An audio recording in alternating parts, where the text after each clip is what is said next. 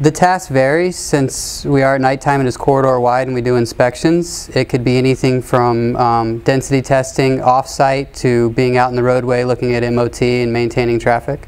Probably traffic would be the largest concern. The other one, when you get off of the right-of-way, you know, it gets to be a little bit darker, you still have equipment moving, and you know, the potential chance of winding up in the wrong spot or not being visible is a concern.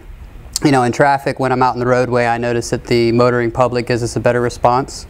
They slow down, they pay attention more, you know, it definitely stands out. We don't blend in with the cones and the barrels and everything else that's orange and shiny out there. What I think they're responding to is the halo light, and I feel much safer wearing it.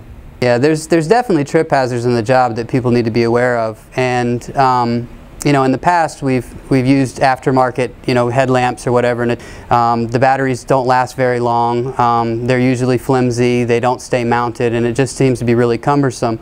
Since I've been using the Halo, I mean, it just greatly improves my visibility on site, makes it easier to work with hand tools. I can use them for plan reading, taking notes.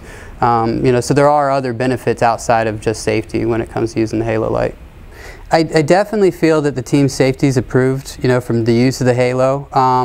You know, it allows us to be visible in areas that we wouldn't normally be. My chances of avoiding close calls has greatly improved since use of the Halo, to a point that I'm no longer comfortable going out in the field without it. I would definitely give it a 10. The Halo light is great. I mean, I couldn't see moving forward without it, so I definitely support the product.